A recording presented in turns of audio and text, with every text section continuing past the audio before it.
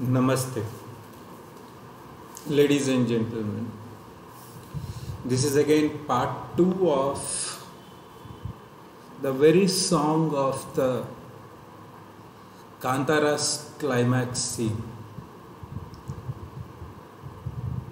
I really don't know what really is making me talk more about this song. The reason is very simple. As I said in my previous video, it is more or less talking about the shastras from the very viewpoint of Panchabhuta Tattva, and it is more or less talking about Kavacham, Raksha Kavacham, Samjata, Sambhuta,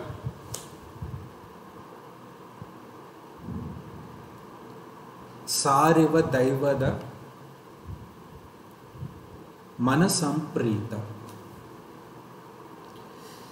Here there are it's a very beautiful composition of the song in a way, which is more or less talking about the very human existence or the very earthly existence. Thanks again to the writer who has written this song. One really needs to get to the core concept of the subject from the objective point of view. If I really look at the choreography of that song, I mean the dance choreography, maybe that could be a part of their ritual. That's okay. That's, that forms a part of it. I agree with that. Now the point over here is, it's not as easy as it is told, or as easy as it is explained in terms of Sanskrit language. And the writer of this song, I can see that he certainly has that distinct vision. He certainly has that, power deep within. Daivada. That is the reason why he is using Daivada over here. If I really look at Sariva Daivada. Sariva Daivada over here means, Daivada means that Devi or Deva or Shiva or Vishnu or whatever it is, that godly existence. Now the point over here is, the Kantara movie as a whole, if I want to really look at from various angles, the very first angle would be from the environmental safeguarding. It's like that area not to be cut. That area needs to be taken care of, which practically happened during COVID between 2019 to 2021. That is one point which every individual needs to understand. That was one part of the ecological existence that Rishabh sir has covered. That is the beauty of this movie again. And coming back to personal interest, when I say personal interest over here is developing yourself as an individual persona. It could be Bhuta Kolla. That's fine. That's a tradition, and that tradition actually implies a lot. It gives a very deeper meaning for the very purpose of the human existence, which one needs to understand. Over here, there are two very important people who are acting upon. One is that God who has been safeguarding this earth. Other is the facilitator. In the sense, one who has taken up that responsibility. Now, if I go in the similar lines, just like Adi Shankaracharya or Madhvacharya or Ramanujacharya, you take any realized souls, or Sri Sri Bharati Tirthananda Swamigal, how they are safeguarding this dharma and adharma aspect. In fact, I could really feel that when I saw that last 15 minutes song, and I have been playing that song for quite a long time and trying to understand the gist of it. When I was trying to go through and when I was trying to understand that song, predominantly Rishabh sir has made it a point that everyone will understand this cryptic language of dharma and adharma aspect in a much simpler way. It could be documentary for the Bhuta Kolla. That's a different aspect altogether. But it's not about Tullunadu, or it is not about Dakshina Karnataka's Yakshagana, or it is not about Karnataka's rich heritage and culture showing that. But he had shown one very good point. Rishabh sir has shown a very good point over here which more or less talks about it. Specifically those lyrics, if I really look at those lyrics, they are fantabulous lyrics, I would say. Daiva Varishtam, he used Daiva Varishtam, and here Daiva Varishtam over here means this is one of the primary deity in as per Vedas and Upanishads, if we really look at it. And if I really look at Shiva Sambhuta, Shiva itself is a creator who has created, who is benefactor for creating, destroying and reinstalling of whole of the Panchabhutas that are existing in the multiverse. Understand this. This is the beauty of this song actually. Beauty of these lyrics. From the song's perspective. From the song's perspective, or the objective and subjective understanding about the nature as a whole. And very interestingly, he has used Bhuvi Samjata.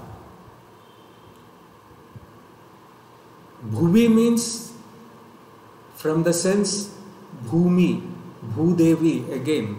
Samjata, Sama plus Jata, Samajata. And very interestingly, this Jata, if I really look at, it refers to Jata Veda. Who is the Jata Veda? And it really takes me to my favorite question. Kasmai Devaya Havisha Vidhema. This Devaya, who is this Deva that we are giving Havis? Now, one might ask, why am I interrelating this samjata to jataveda kasmai devaya havisha vidhema. See, if I really look at this whole line, shiva sambhuta bhuvi samjata, shiva and sambhuta.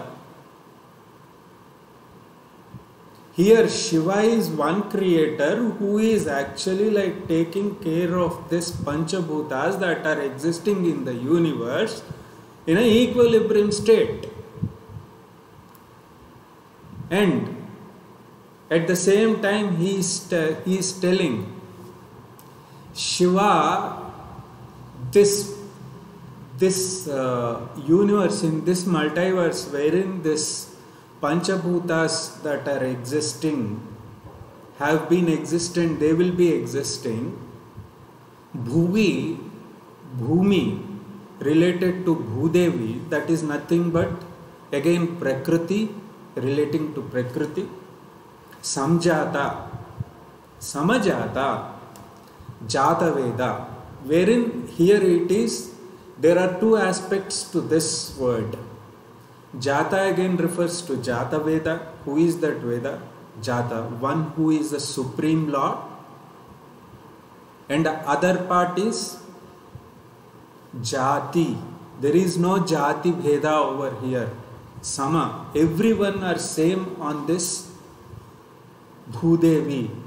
They need to follow Sariva Daivada. Sariva is one flower which heals everything as per Ayurveda. Sariva, Daivada. He is referring Daivada, this Daiva who has manifested himself on this earth is like that of a healing flower if you surrender towards him. And if I really look at the choreography of that song, it says it all. This is the absolute beauty of this composition as well as how they choreographed. Thanks again to Rishabh sir. Whole of the shastra, as I was talking about, parapashyanti madhyama vaikari rupa, from the viewpoint of ichha shakti, gnana shakti, kriya shakti. It has been clearly explained. Ladies and gentlemen, this is the practical beauty of it. And this song is more or less talking about Shabda Brahman. That very line, if I really look at,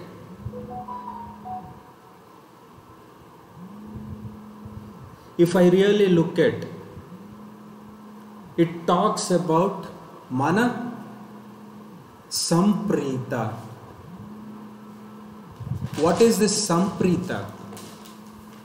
And why should he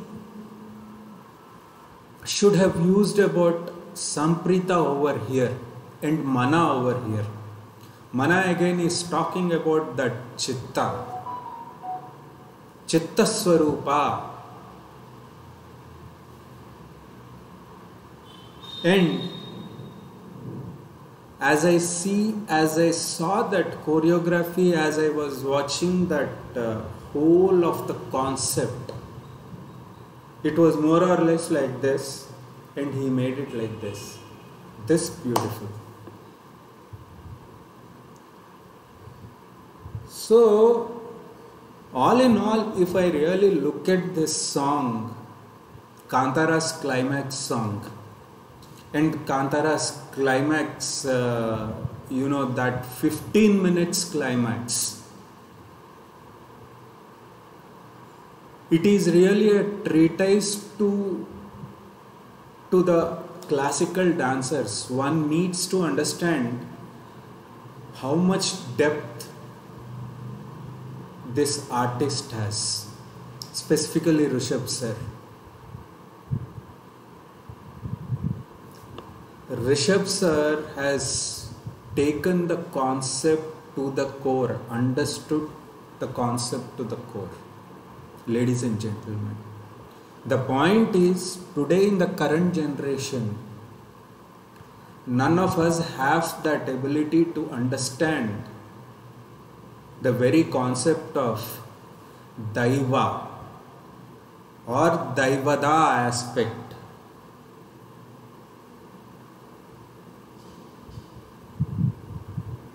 And he has used Daiva Varishtam again. Daiva Varishtam. See, understand, this Varishtam again is one very complex word which has a deeper meaning in itself.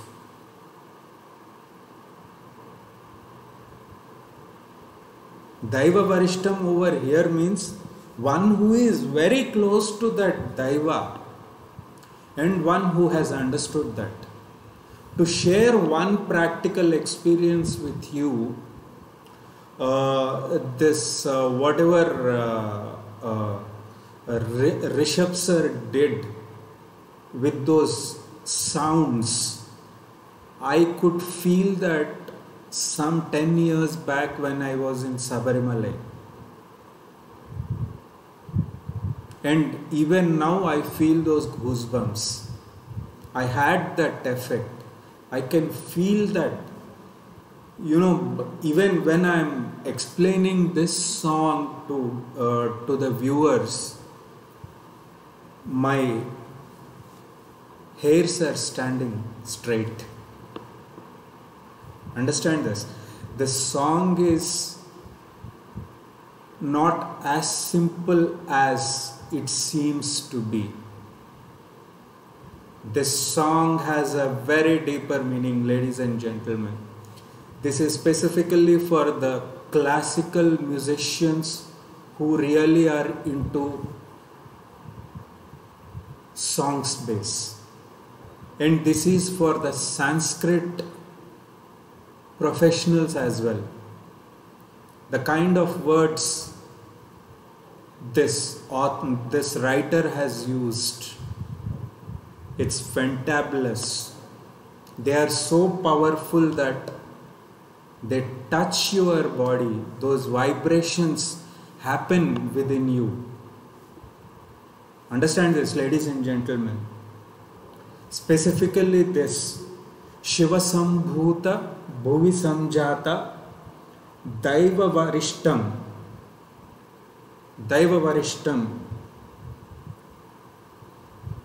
and this Varaha Rupam, Sariva Daivada. These lines are selective lines, powerful lines, the most powerful lines that one can ever feel. If one hears, or if one tries to understand the deeper meaning of these lines, believe me, he would understand the very core concept of shastra, or that natya shastra aspect. I don't know, directly or indirectly, this writer has touched upon those key points or the key aspects. Thanks again to Rishabh sir for this beautiful lines rendition. It's not very easy to understand these lines. Ladies and gentlemen, think about it. This song has that depth. Think about it, ladies and gentlemen. Stay blessed. Have blissful life. May the Guru's grace be with all. Have a nice day ahead.